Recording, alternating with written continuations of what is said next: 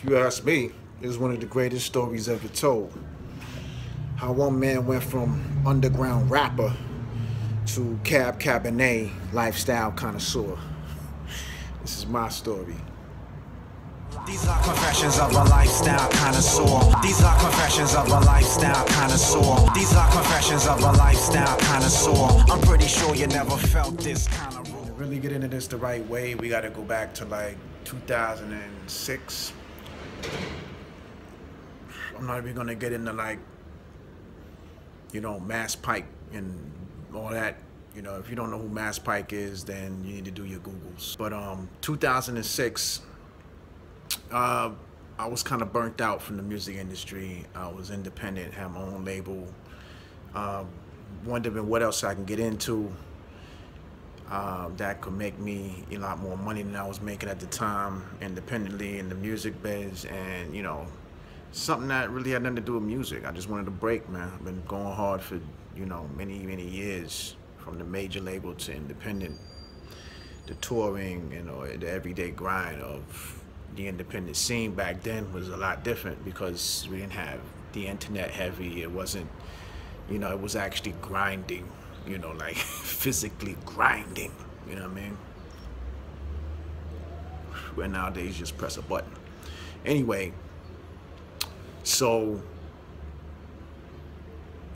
something just fell into my lap, really. It was totally left field and totally something I don't think I would ever be interested in. But I was dealing with a young lady back in the day who, had a friend that owned an escort service. And this escort service was for the pleasure of men by women, which most escort services are. A conversation was had, by some women, I overheard talking about wishing, they were professional women in their maybe mid-40s, and they were wishing that there was, a service that men offered for women like them, and they'd be willing to pay for it and all this kind of stuff.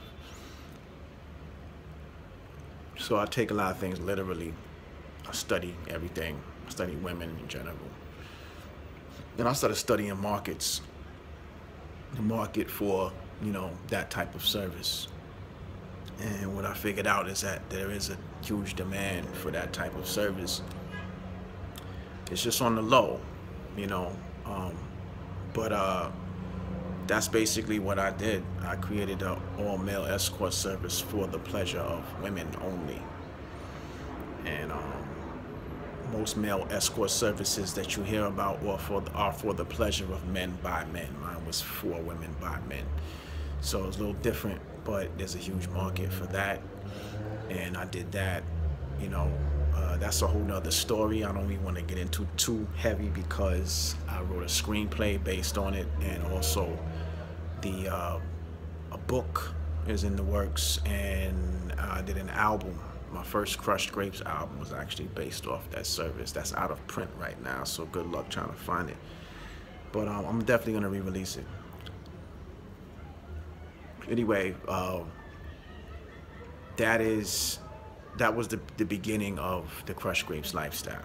That was the beginning of Cabernet lifestyle connoisseur, because I started getting into other products and services, and different ideas were sparked just by me dealing with women of a certain caliber and echelon that consume certain men.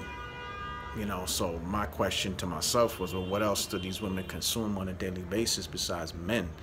And the answer came up, they're into lingerie, they're into wine, they travel a lot, they're into hair products and makeup and perfume, and all these female lifestyle accessories and brands.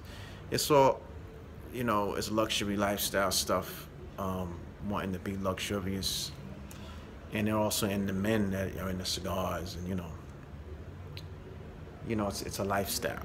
And so Crushed Grapes Lifestyle, the brand, actually first was, believe it or not, it was a female driven brand. and it turned into a more gentleman's brand as the years went on, just because of the circles I was moving in, and dealing with a lot of businessmen and etc. etc. But now, you know, fast forward to 2017, you know, we got aficionado footwear, the first cigar lifestyle footwear on the planet. We have Oenophile footwear, the first wine lifestyle sneaker on the planet. KRUSHED lifestyle accessories. We have Circa 41 cigars and wine coming soon, and just trying to align the brand with different, you know, entities and organizations and, you know, celebs and people that can bring more value to the brand. So in a nutshell, that's how Cabernet was born, and that's how I went from this underground rapper to Cabernet Lifestyle Connoisseur. These are confessions of a lifestyle connoisseur. These are confessions of a lifestyle connoisseur. These are confessions of a lifestyle connoisseur. I'm pretty sure you never felt this kind of